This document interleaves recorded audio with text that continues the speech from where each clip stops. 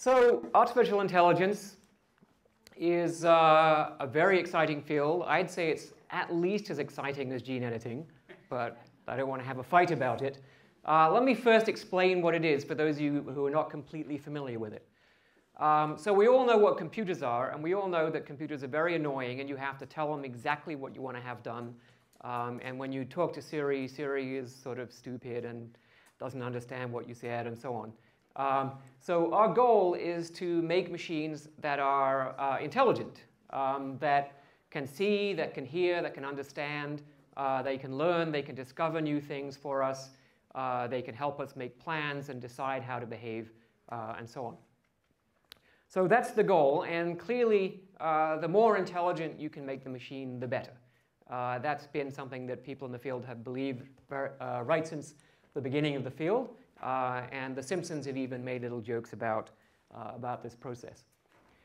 AI is actually all around you. It's not science fiction, but it already exists. So back in 1997, a computer beat the world chess champion. That was a very big event when you guys were very young. Well, actually, no, you probably weren't even born then. If you play any video games, the characters that are in your video games are driven by artificial intelligence software. So they are deciding how to play against you. And in many games, they actually have to dumb down the AI because otherwise the AI would just beat you every time. Recently, a television quiz show called Jeopardy was won by a computer called Watson, beat the two human world champions in that game. That was a very big media event. But something much more mundane. So probably many of you use Google all the time.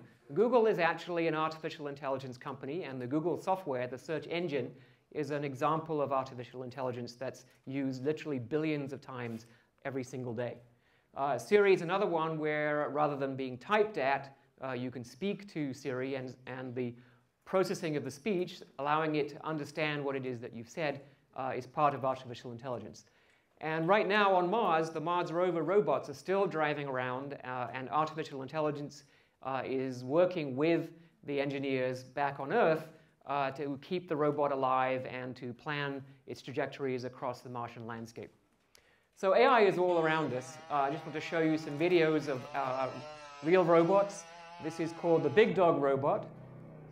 And it's actually incredibly lifelike. So this is the result of work by Mark Rabert, who lives in Boston. And here it is on some ice. You can see that it gets onto an icy puddle and almost falls down. So when you see that, it's hard to believe it's not a living being, but it's actually a robot.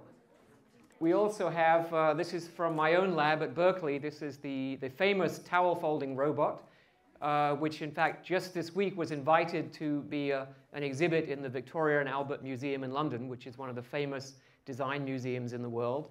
And you can see that what it does is it first of all has to look at the towel, find out what the shape of the towel, doesn't know, hasn't seen this towel before, find out where the corners are, and then it folds it up. So it's pretty cool. So all of this progress, this technology is really incredibly exciting at the moment for the media and for the people with money, because there is just tons of money to be made. If you think about simple search engines are worth right now about $1 trillion, and AI technology that goes beyond that can be worth many times more than that. So we're seeing lots and lots of very exciting news going on. So lots of money, lots of transactions. Google is buying every single AI company they can get hold of. Other companies, Baidu is the Chinese Google. They're also getting into the business. Tesla just released the software, so you can get into your Tesla now and take your hands off the steering wheel, and it drives by itself. Toyota just announced $1 billion investment. So lots of things are going on that's very exciting. Let's talk a little bit about the future. So you're already familiar from watching sci-fi movies with the idea that robots can be helpful to us or sometimes not so helpful. So you can shout out the names of these if you recognize them. Right, Star Wars robots, C-3PO and R2-D2. Wall-E. Optimus Prime, very good, there he is, Optimus Prime. This one? TARS, very good. This is my favorite movie robot. This guy? You might not know him. From Aliens, that's right, from Alien. This is Bishop. This is Bishop when he was in a good shape. This is Bishop after he got attacked by the alien. And some robots, right, we're also familiar with ones that are not so good. So here's a robot from a movie in 1927. So the word robot came from about 1920. And when it was first invented in a play, the robots actually took over the world. And they killed all the humans.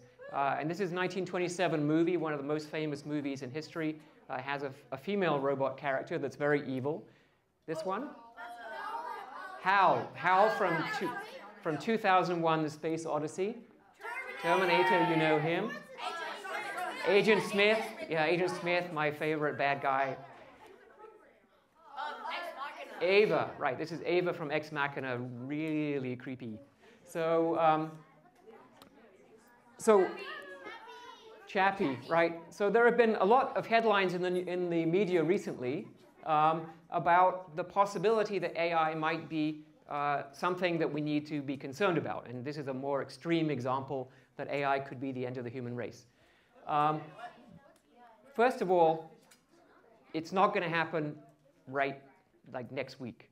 Okay, so please don't get upset or worried about this. This is something that we have to be concerned about, but we have a long time, I think, to prepare and make sure that it doesn't happen. But it is worth asking, well, why are people saying that AI could be the end of the human race? Right? I mean, what could be wrong with making machines smarter and better, right? Eventually, they will probably be able to look at more information than people can, look further into the future than we can, and make better decisions as a result. And that could be fantastic for the human race. Because now, you think about it, everything we have comes from the fact that we're smart.